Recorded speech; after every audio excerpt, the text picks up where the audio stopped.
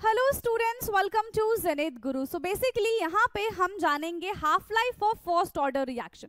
ठीक है, first order reaction का हाफ लाइफ क्या होता है। सो हाफ लाइफ क्या होता है बेटा, जहां पे रिएक्शन 50% कंप्लीट हो जाती है उसको हम हाफ लाइफ कहते हैं। राइट, फॉर्मूला क्या है हमारे पास, T is equal to 2.303 upon के लॉग ए नॉट अपॉन ए, और यहाँ पे जो हम लॉग ले रहे हैं वो लॉग बेस 10 है। राइट, हाफ लाइफ में क्या होगा, देखो जब हमारा टाइम 0 था तो इनिशियल कॉन्सेंट्रेशन हमारा ए नॉट था।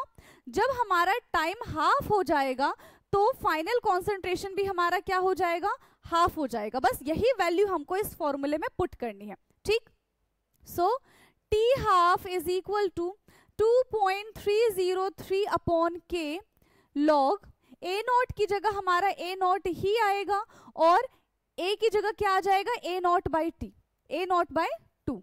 तो ये करेंगे, ये क्या बन जाएगा, इससे ये चला जाएगा।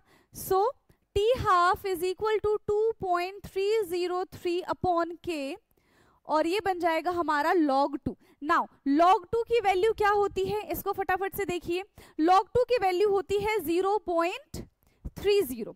सो T half is equal to 2.303 upon के, यही था हमारे पास log 2।